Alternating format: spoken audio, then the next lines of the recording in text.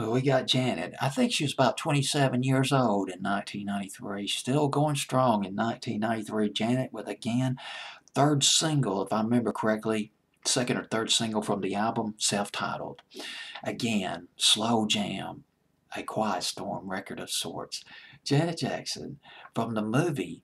Well, actually, it was used as a closing song in a movie that Janet appeared in called Poetic Justice.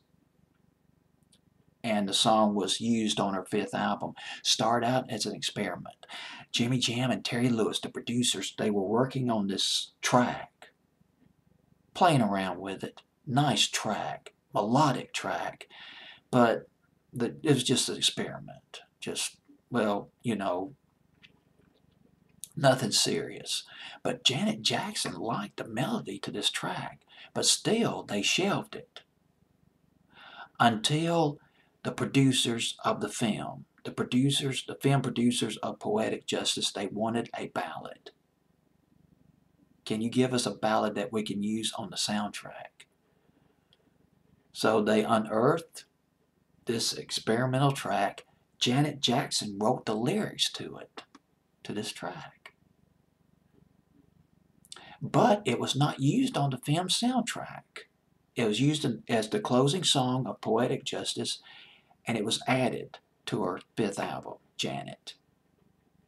Went to #1 here in the States, #6 in England, and for you music buffs out there, I love it. Wikipedia, on these really big hits, these iconic records, Wikipedia will get into the key of the record and the focal range of the artist and the chord progressions and all that. I won't get too deep on the chord progression part of it, but the song, for you music majors out there, written in the key of C major.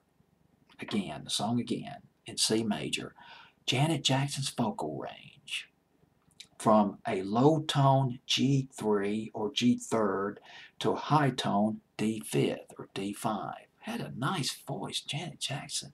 She could be very aggressive and then be very tender at the same time. She's at number 36 on my fancy playlist. It's heading for the top 10. Again, by Janet Jackson, fancy playlist, October 17th, 1993.